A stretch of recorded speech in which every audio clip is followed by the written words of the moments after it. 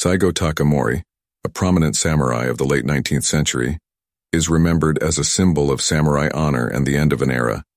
He played a crucial role in the Meiji Restoration, which aimed to modernize Japan. Despite his early support for the Meiji government, Saigou later led a rebellion known as the Satsuma Rebellion, in protest against the rapid modernization and loss of samurai privileges. His rebellion ended tragically with the Battle of Shirayama in 1877, where Saigou and his samurai fought to the end. His unwavering commitment to samurai values and his tragic end have made him a legendary figure in Japanese history. Saigou Takamori's story continues to resonate in Japan as a symbol of samurai pride and the challenges of adapting to a rapidly changing world.